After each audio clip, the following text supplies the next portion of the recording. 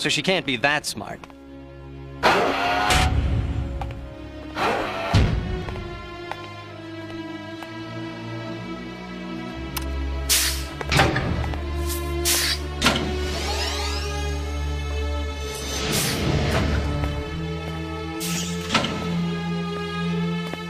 Are you enjoying my life, Dr. Connors? Yes, but I'm sorry I didn't see you there.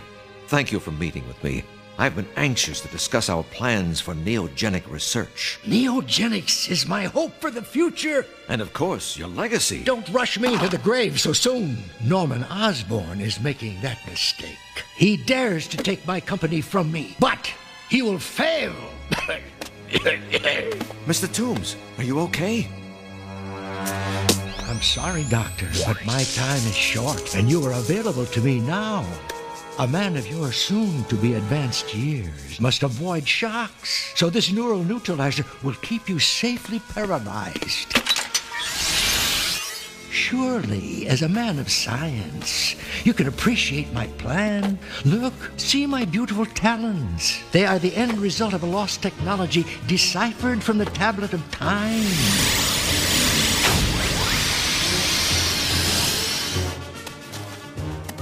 Got yourself a real bargain there.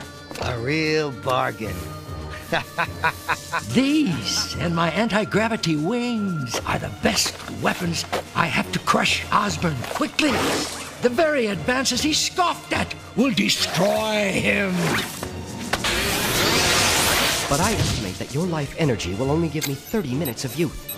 Osborn will expect me to attack him again. But I have a better plan. Thanks to my corporate spies, I know where to find his son, Harry.